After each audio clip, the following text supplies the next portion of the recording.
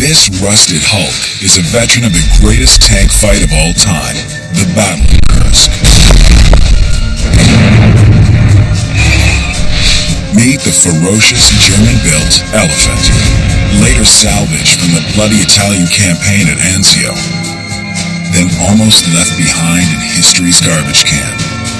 So rare, no tank collector will ever own one, no matter how much they spend, because there's only 2 left in the entire world. Now, an American crew will bring this German war machine back to life, but it's going to be a tough haul. This is the largest vehicle we've had, surely the most heaviest. This tank crew will learn that big machines cause big headaches.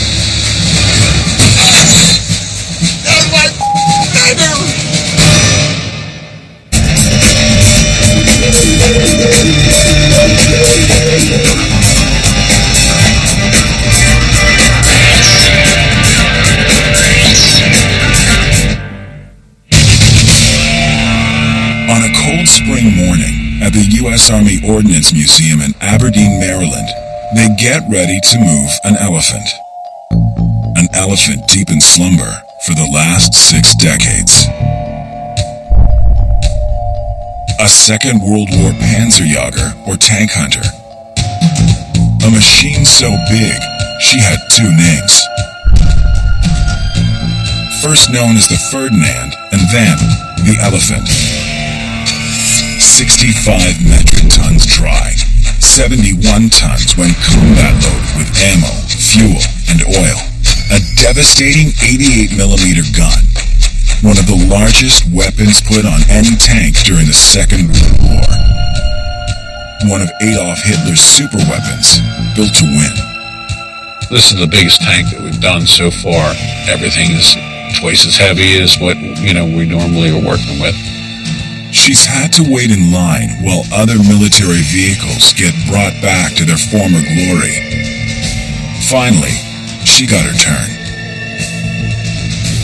With such a massive beast, only another heavy metal monster can get it into position. Well, when they first called us to go get the Elephant tank, they needed a group effort, so we had to get recovery because we don't have the vehicles to be able to pull that type of a vehicle. The recovery vehicle is an M88A2. They're designed specifically to recover disabled tanks from the battlefield, even under enemy fire. Moving them in is always a neat experience. The Elephant has spent over 60 years in a no-man's land, exposed to the elements. Well, for a long time, our Elephant tank has been sitting up at a railhead because it's been so difficult to move.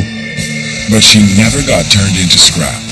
After the war, she was shipped to the U.S. Army Ordnance Museum. For a beat-up tank destroyer, there is no safer haven. The United States Army Ordnance Museum has in its collection some 240 objects. A lot of folks don't understand that ordnance encompasses not just artillery and the projectiles that come out of the artillery, but tanks, armored personnel carriers, and the fact that ordnance goes back to the 14th century and even earlier.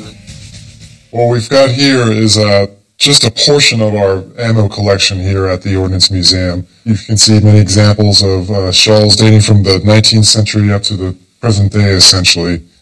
To preserve and share this incredible history, the Ordnance Museum has pulled together a first-class crew. These guys never met a tank they couldn't turn into a shining museum piece. When I retired, I got a job here working with tanks, which that's about all I know. A mechanic in the U.S. Army for over 20 years, Jerry Kendrick is the project manager.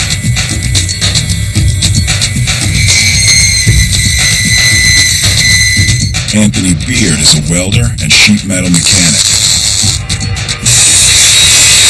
Joe Wheeler is the head man in the paint booth. Joe is backed up by Leroy Sims and Rich Warner. And this tank crew works in a unique place, right next door to a U.S. Army testing ground. Sometimes, just trying to get an interview is a challenge. Hey, there's a war going on. What can I say? With the Elephant in place, the crew has a massive challenge on its hands. She is the biggest tank they've ever dealt with. The plan is to remove the tracks, strip her of decades of rust, repair, repaint, and return her to a place of honor in the Ordnance Museum's static collection. And they've been given just 5 weeks to do it. Along the way, the team will discover how this tank met its end and fell to Allied hands. It looked like a terrible mess. Parts were missing off of the deck. Sprockets were all tore up. It received a lot of battle damage. We weren't sure about anything that was going on with it. A lot of flaking, rusty paint. The fenders themselves were literally just pieces. Somebody had made some scrap pieces and put on to simulate a fender. The road wheels seemed to be in pretty good shape, but the track was extremely rusty. Small wonder this Elephant looked so battle-scarred. She saw action in 2 epic battles, Anzio, Italy in 1944, and before that, the greatest tank battle of all time, the Battle of Kursk. The Battle of Kursk was, beyond a shadow of doubt, the largest tank battle ever. I mean, this is the quintessential tank battle this is the mother of all tank battles. 1943, the Eastern Front. 2 years after Germany invaded Russia, the 2 countries were locked in a death struggle. German forces had suffered their first major defeat at the nightmare of Stalingrad. Now they were regrouping for revenge. In western Russia, the city of Kursk lies at the heart of what is known as a salient, or bulge, in the Russian-German lines. The Germans were determined to break through. The Battle of Kursk is literally the last opportunity the Germans are going to have to launch an offensive. The Germans assemble a staggering fighting force. 900,000 troops, 2,700 tanks. The Russians would face them with 1,300,000 troops and roughly 3,600 tanks. In the looming battle, Germany introduced a brand new superweapon, an absolutely massive tank weighing in at over 65 tons. The frontal armor, together with add-on plates, was almost 10 inches thick. She carried a crew of 6, including 2 loaders to feed the thunderous 88mm gun. The Elephant was also supposed to be one of these sort of wonder weapons that would defeat Soviet armor from a distance.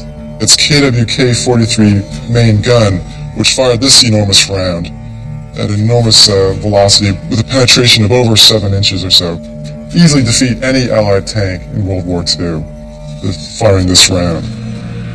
Basically, the 88 shell would go right through a Sherman's armor plate. You could knock out a Russian tank at 2,000 meters with this.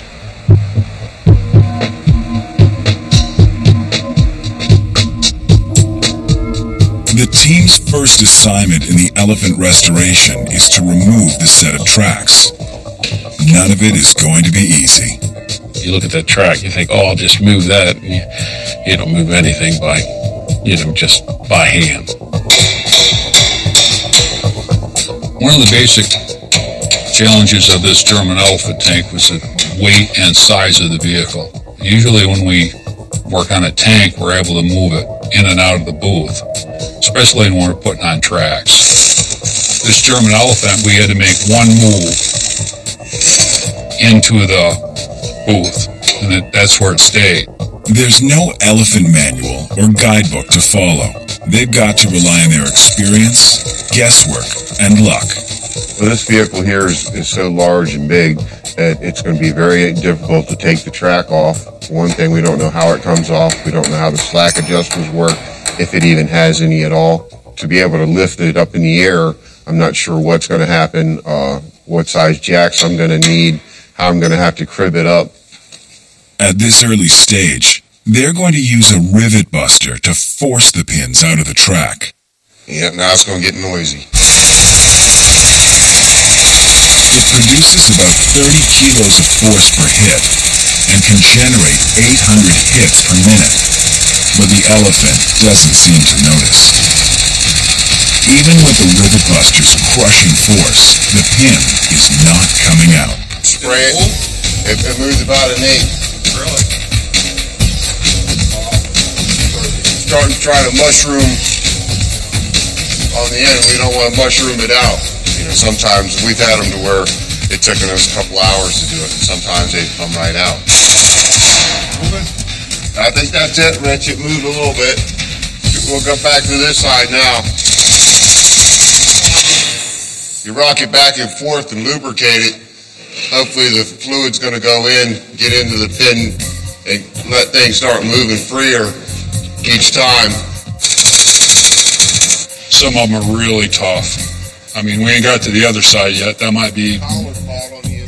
The team is using up valuable time on the track removal. They've got 5 weeks to restore this massive tank destroyer. Coming up, Jerry and his guys find out the hard way what 6 decades of rust does to a tank truck.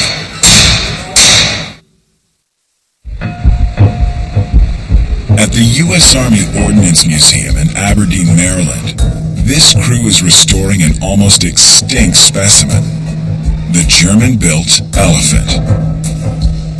Only about 90 of them were ever produced. Now, only 2 are thought to be in existence, one in Russia and this elephant right here.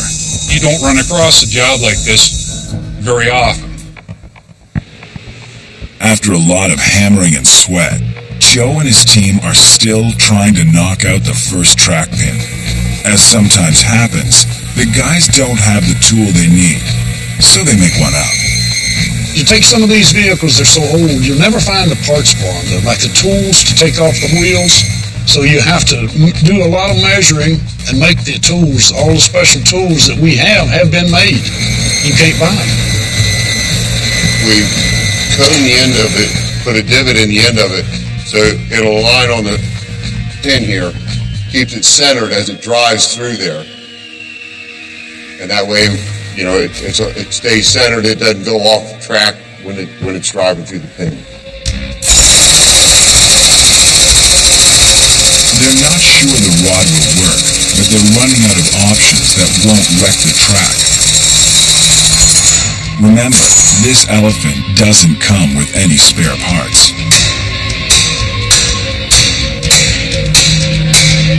Feel that right, Leroy? We need that inside jack back on. Yeah. Whoa.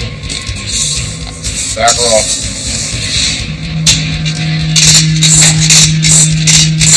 Come on, baby. 6 decades after she got knocked out of action, the elephant takes her first step back to recovery. Basically, that's the way you want the track to separate. It's not so easy all the time, though. Sometimes we get lucky and sometimes we have problems, as you see. That's the pin that came out of it. Been in there for 70 years. Still got bare metal there. The elephant can take this beating. After all, she was built to destroy other tanks. The elephant came into being by chance, and it began life with a different name. It wasn't designed from the outset as a heavy tank destroyer. The Germans had tried to develop a new heavy tank, the Tiger, and had 2 competitive designs. One of the designs was produced by automotive engineer Ferdinand Porsche. His design did not win, but he had already manufactured some 90 chassis. In the middle of a world war, these were too precious to waste. They ended up with several of these hulls and said, well, we can't do anything with them. And Porsche said, well, you could stick an 88mm gun and turn it into a gigantic heavy tank destroyer, and that's where it came from. In honor of her designer, the new tank destroyer was officially called the Ferdinand. She must have seemed indestructible. So that's what, a good 8 inches, I should think. 8 inches of armor, that's proof against most anything. armor-wise, this really is a beast. On paper, she was a work of art, but the Ferdinand hadn't been tested in battle. She was riddled with crippling design flaws. At the Battle of Kursk, the Germans would learn their tank destroyer was almost a sitting duck. July 1943, the Eastern Front, the greatest tank battle of all time. Two opposing forces were gathering in and around the city of Kursk. At Kursk, the Germans debut a whole slew of these new high-tech, very powerful tanks. The Ferdinand, the Tiger heavy tank, the Panther medium tank. Russian tanks couldn't match the Germans' highly sophisticated engineering. Instead, they relied on a simple concept: overwhelming quantity. The Germans only produced about 6,000 Panther tanks and some 1,800 of the Tiger I and Tiger II. As for the Elephant, roughly 90 were made. The Russians operated on a completely different scale. The Russians made somewhere between 65,000 and 85,000 T-34s. They don't know. They lost count. The Russian T-34 is nowhere near as technically as good as the German tanks in terms of firepower armor. But on the other hand, there's thousands of them. That makes all the difference between victory and defeat in World War II. It rolls on tracks and boasts a mighty gun, but the Elephant is not technically a tank. This does not have a turret. Thus, it's a self-propelled anti-tank gun or an assault gun. Today, the U.S. Army uses its own version of a self-propelled gun. This is the M109 Paladin howitzer. At 25 metric tons, it weighs less than half as much as the Elephant. The Elephant and the Paladin are designed to engage the enemy from as far away as possible. If you go back as far as World War I and before, the aim of the field artillery was pretty much just to put a lot of high explosive downrange and pretty much obliterate anything that was down there. Now in the modern battlefield, we've taken into consideration collateral damage a lot more, and our munitions are incredibly more accurate than they used to be, even as far as 20 years ago. Fort Hood, Texas. The U.S. Army is training artillery crews to destroy targets that are completely out of sight. Still Dragon Battalion has spent 15 months in the country of Iraq in a place called Bakuba, and this unit has shot over 6,000 rounds of artillery against any enemy that has desired the will to die for his country. And in the words of the regimental motto, can and will, this battalion can and will take care of its own and kill the enemy in great numbers. It may look like a lumbering giant, but the M109 can be whipped into action with lethal speed. Our howitzers now can receive a mission, and within 90 seconds they can put rounds downrange. Compared to the Elephant's top speed of 30 kilometers or 19 miles per hour, the Paladin can hit close to double that. But the difference in speed pales to the superiority in firepower. The Elephant used an 88mm gun, which had an effective range of about 2,000 meters. The M109 can hit targets in another country.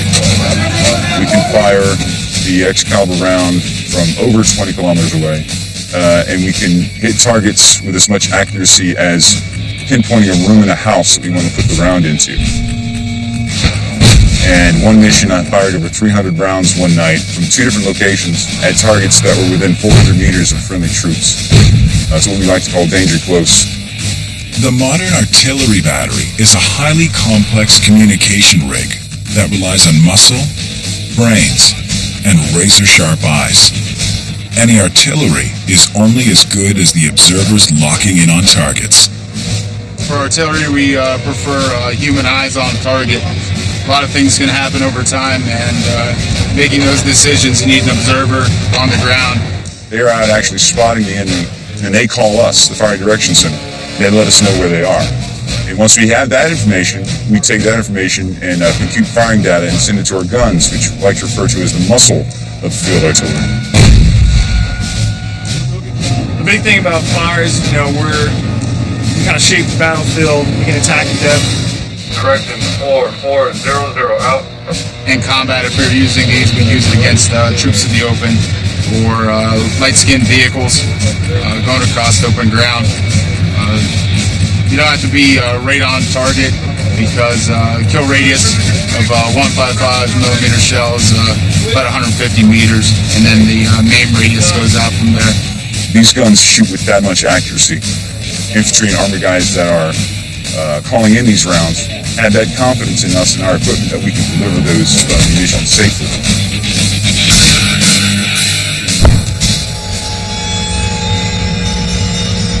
Back at the Ordnance Museum, the team has finally wrenched out the rusted pins. It's one of the largest ones we've done. We've done one earlier when I was here, but this is one of the larger ones. Built to handle the barbed wire and trenches of World War I, tracks remain a defining feature of the modern tank.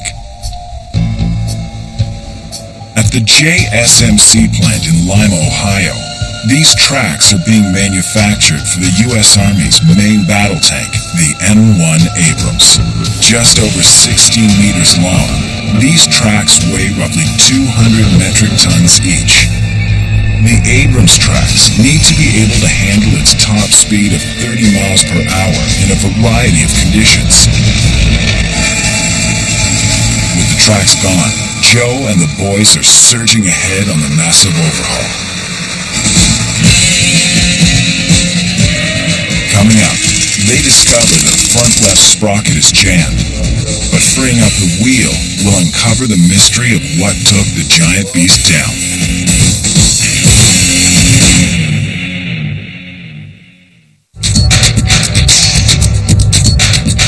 At the U.S. Army Ordnance Museum in Maryland, this elephant tank destroyer is getting cleaned up. Right now we're setting up and getting a game plan on how to remove all the road wheels so we can remove all the grease from the bearings and stuff.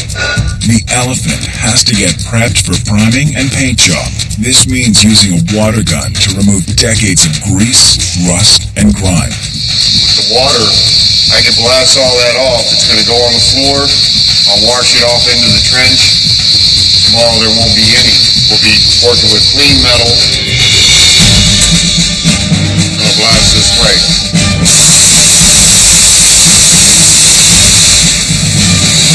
These water hoses are not your usual garden variety. They tear off more than just old paint. It'll cut right through concrete. It'll chew anything up, including your body. Unfortunately, it got a little too close to me, and I lost part of my foot. A couple skin grafts later, they were able to put my heel back together.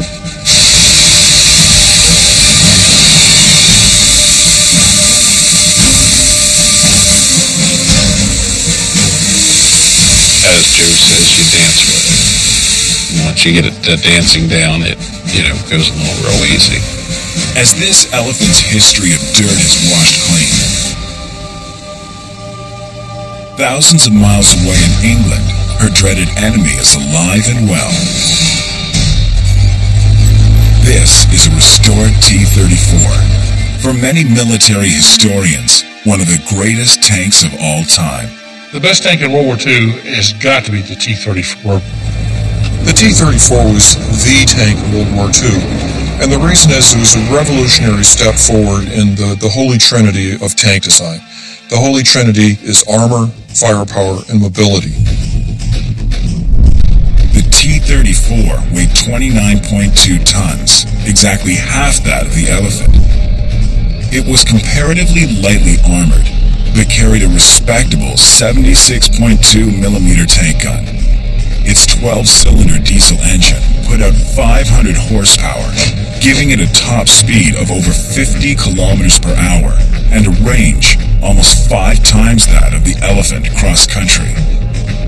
When the T-34 appeared, the Germans were shocked, just shocked that the Russians had this vehicle. It was so good. You could find tanks that had as much armor, you could find tanks that had as much firepower, you could find tanks that were as mobile. But you couldn't find any tanks that blended all three critical values. This T-34 is in the care of Peter Plume at the Imperial War Museum, Duxford, England.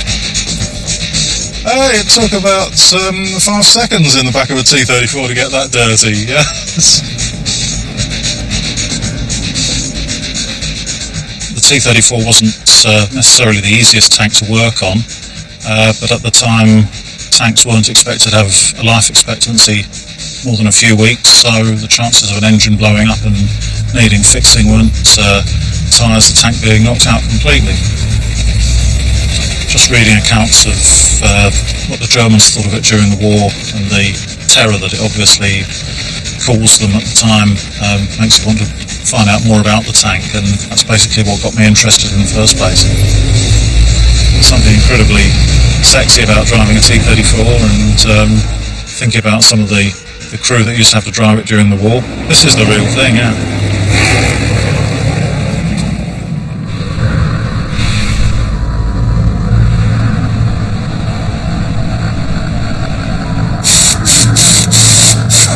It is now week 3 of the 5-week elephant restoration. The team tackles the massive wheels on the elephant. Each side has 6 road wheels, 1 idler, and 1 drive wheel. Each road wheel weighs about 113 kilos. And yes, getting them off is as hard as it looks. Those road wheels, sometimes they have a mind of their own, and you get them on the shop floor and you turn your back and it'll just start moving, and the next thing you know, it's on the back of your leg. And Leroy had an incident where one almost got on him, but luckily it fell the other way.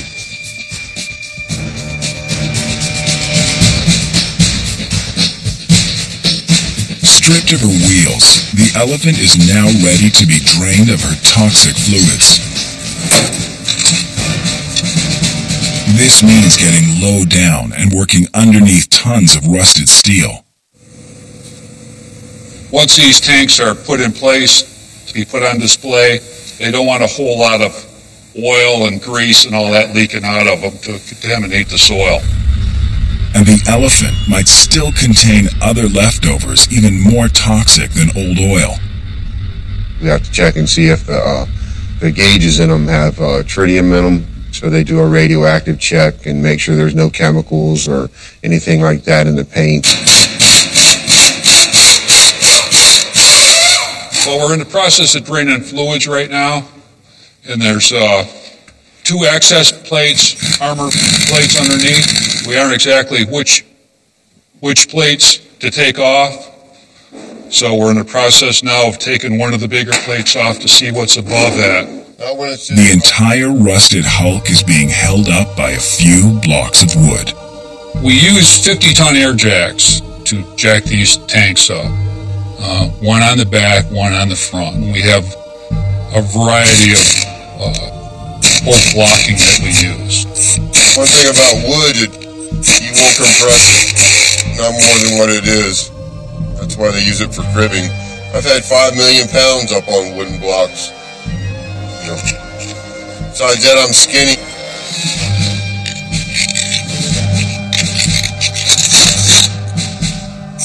Yeah, if you were scared, you'd get hurt. That's what happens most of the time. What happened there? Years. The fake one.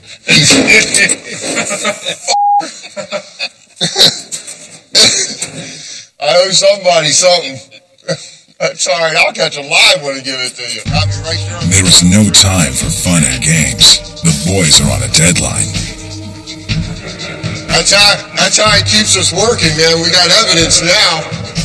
No, we're talking about that right there. The cattle prod. That's what he walks around and gets us with. Now we got you. If they don't do what they're told, guaranteed they won't do it again. Hurts like hell, too. Yeah, look at the marks all over our necks and stuff. Look. Okay.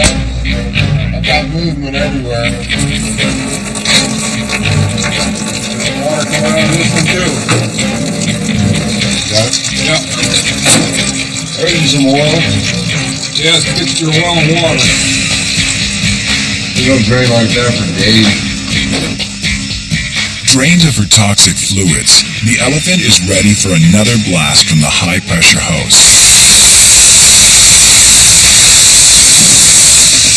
She was built to be a nightmare on tracks, but on the battlefield in action, all her flaws were quickly revealed. Even her strengths turned into deadly weaknesses. It's armored up. I mean, this thing is armored up against most anything. So it protected the crew very well. It has a great gun on it. So it has great firepower. The problem is mobility. Because it was so big, this is 70-something tons combat loaded, it just couldn't move around the battlefield well at all. And while the elephant may have had a super gun to knock out T-34s, it had no machine gun to deal with smaller human targets. Courageous Soviet troops could run up, throw on a Molotov cocktail, perhaps a sticky mine, disable or destroy the elephant tank. Another limitation, the elephant did not have a turret, so the amazing gun could not swivel independently of the chassis. And because the gun sits up there in that big superstructure, it has very limited traverse. You have to, in fact, turn the entire vehicle if you want to track a target. So if you have a Russian T-34 coming at you straight on, not a problem. But if they're coming around one side, you literally have to move the vehicle around. The elephant was not built to roam the battlefield. This big gun was meant to sit back and fire from great distances. The concept of this vehicle is that they needed to shoot Russian tanks at long ranges. Self-propelled tank destroyers like the elephant tend to operate in what is known as direct mode. Direct mode means you have your enemy directly in view. They hit only what they can see. The 88mm gun that's on this vehicle, in theory, can shoot about 4 kilometers. And actually, what you're looking at when you look through the scope of this thing at 4 kilometers and you put the crosshair covers the target at that point. So it's sort of guessing. Like the elephant, the paladin is meant to engage the enemy from afar. But with the paladin, there is no guesswork. The observers do the math, and the gunners deliver the payload. The target doesn't stand a chance. Unlike the elephant, the M109 howitzer fires in the indirect mode, which means it does not directly see its target. To complete the equation, gun crews need to be able to communicate with each other. Section 4400 out.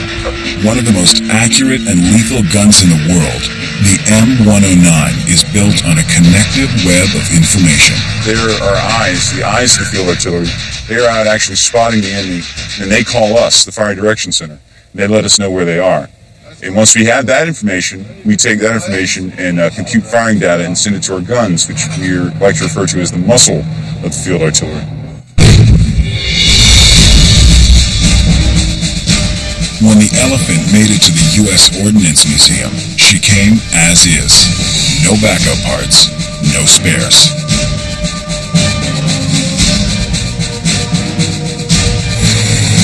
Even a small piece of a 65-ton mammoth has to be accounted for and replaced.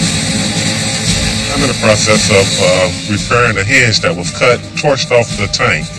It's about a 3/4 inch crack. I took two 3/8 pieces of metal, welded them together, and then I got to groove it first so I can weld it between it so I get more penetration. Once I'm done with this piece, it'll look like it's brand new right out of the factory.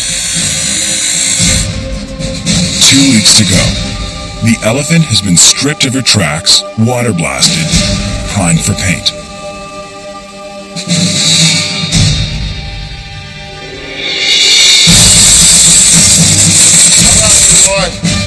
Get locked up. That's why it was so hard to move around. It's like having the brakes on. When the boys wrench free the damaged sprocket, they discover 2 pieces of shrapnel. 2 pieces that will help reveal the mystery of what brought this elephant down. Well, as Joe and the rest of the crew were trying to put the sprocket back on the left side of the elephant, well, that's when they discovered these 2 fragments. At first, the museum team is puzzled. Could they belong to the elephant? Looking at this, at first we thought, oh, these fragments, we're not going to be able to tell much from this. It's just only 2 small pieces. But Dr. Joe Rayner and his team discover the small fragments are not just scrap, they're vital clues, a direct link to the elephant's demise. This is probably the round that disabled the elephant and led to its abandonment by the Germans. The fragments come from a round of ammunition, but who delivered the death blow? Up next, how the tank destroyer was knocked out of the war and saved for good.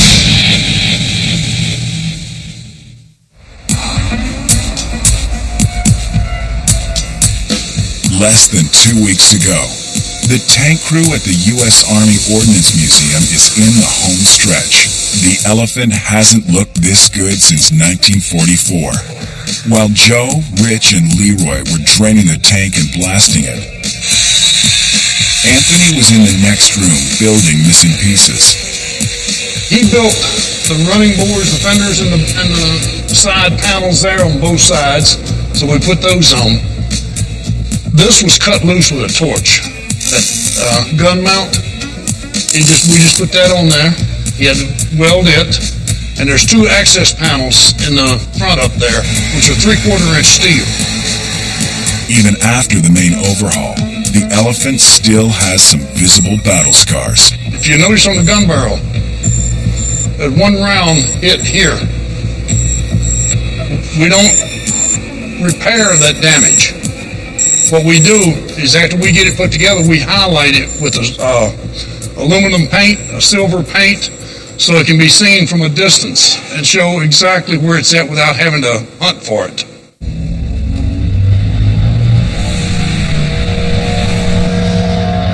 At Kursk, the tank destroyer was a disaster.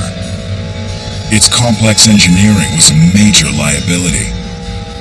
The majority of the losses weren't combat losses. The majority of the losses were the vehicles simply broke down, they couldn't be repaired, they were heavy, awkward design. 2 weeks of savage fighting end in Russian victory, but the cost is horrific. It is estimated that 250,000 Soviet troops were killed, 600,000 wounded, 100,000 Germans were killed or wounded. Half the German tanks were knocked out of action. German forces began a long retreat to ultimate defeat. The flawed Ferdinand, those that survived, were sent back to the design table. This is why all the Ferdinands were eventually sent to the Nibelungen Works in Austria to be refitted with a bow machine gun to have some sort of inherent firepower against attacking enemy infantry.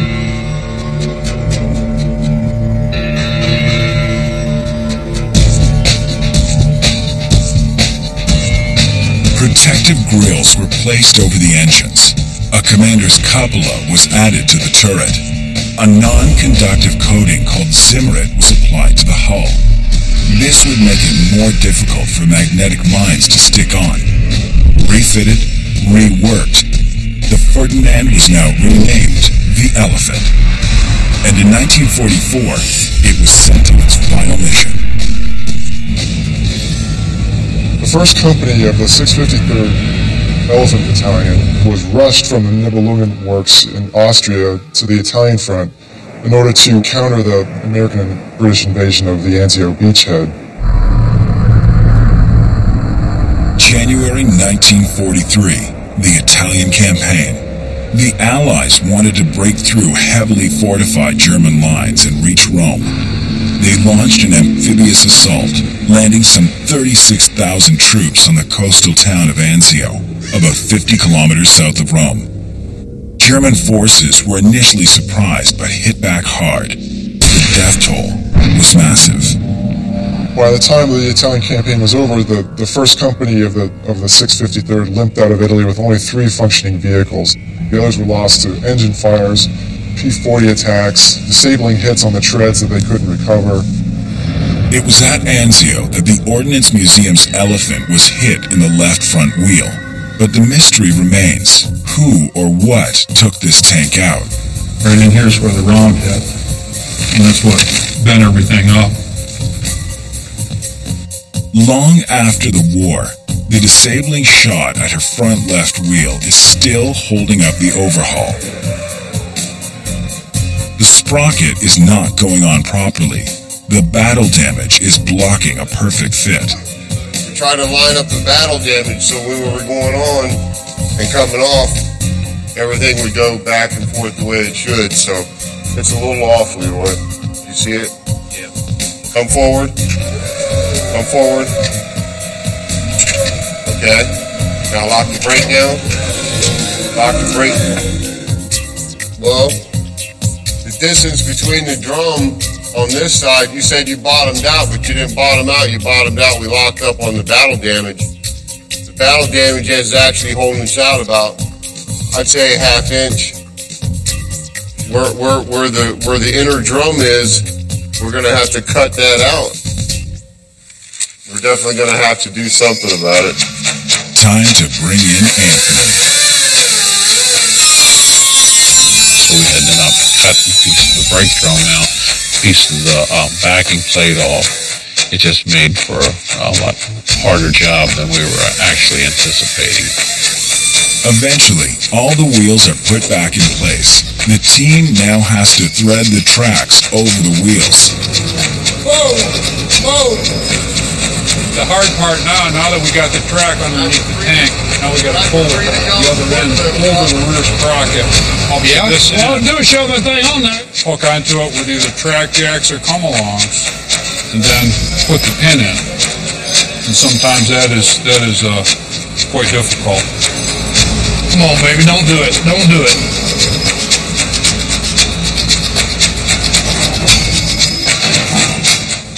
She's not in the sprocket. Hold him up, he's not in the sprocket.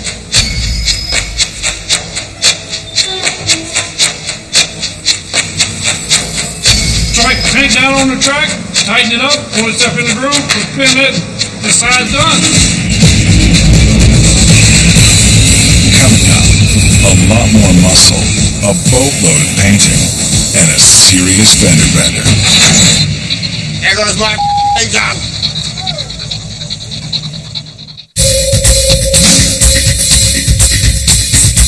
Built for war, this tank destroyer has been broken, rebuilt, and blasted.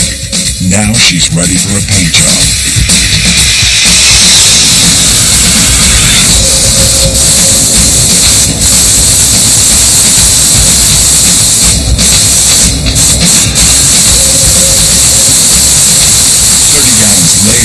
All she needs now is camo.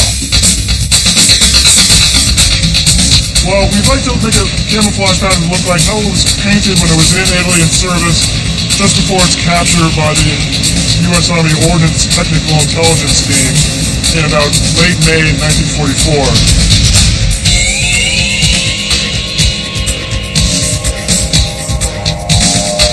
Right now I'm just sketching everything in with red. You're not supposed to be seeing this because this is cheating. But as close as replica as I can make of this pattern, I'm going to make it.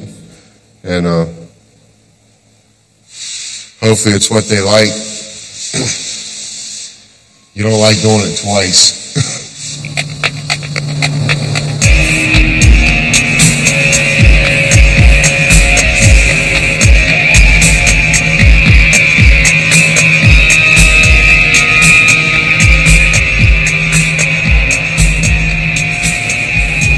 While she gets her final coat, the museum team continues hunting for answers. We looked through our extensive ammo collection and found the M61, which is a perfect fit for this. Fits just right in there on that threading you could see. This lets the team narrow in on which Allied ordnance took the Elephant out. So this is essentially the type of round that took out our Elephant tank, or at least disabled it. There's a whole lot of different vehicles in the catalog of American tanks of 1944 that could have fired this. Might have been a Sherman, might have been an M10. Now, was it shot at by other things? Probably so. But I think most of this damage on this vehicle was done by a Sherman with a 75mm gun. Once the Elephant was captured, it was identified by the technical intelligence team of the Ordnance Department as something to be exploited for its technical intelligence. The Elephant's short-lived combat career was now over. 5 weeks after this monumental overhaul began, the Elephant is finally picture perfect. She's good to go, ready for the big move to replace an honor at the museum. But if getting her in was tough, getting her out is going to be even tougher.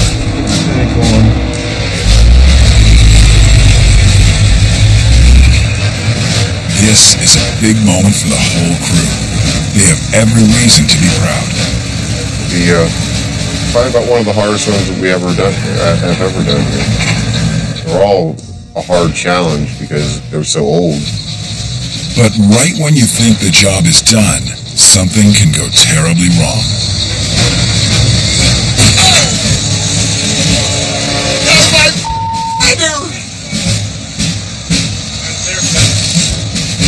There goes my paint job. Damn it. Nobody was communicating. You've seen all the guys with their orange hats on. When he puts his hands up like that, that means everything stops because he's in control. Not a good thing when it's only gone 25 or 30 feet and all of a sudden you've got a scratched paint job. Come on, Sarge. Hope it gets a little bit better than this. Quick. Firewood, baby. Give me that firewood. They've got to control the tank, so wood blocks are shoved in to slow it down, but the tank ignores the wood. They're having trouble with the wheels because the chassis is designed to lift over obstructions in the track. All this effort, and they haven't even got the Elephant onto the trailer. They still have to haul the 71-ton monster to the museum grounds. I don't think that's going to go on there, Rich. The Elephant weighs much more than the trailer she's clambering onto. It's like a tow truck hauling a freight train. Finally, the Elephant stops resisting and is pulled off solid ground.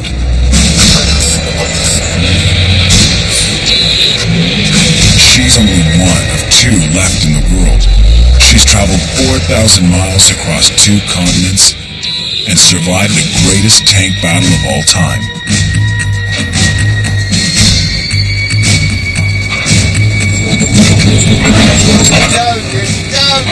Come on, baby. Oh! Bingo! Home at last.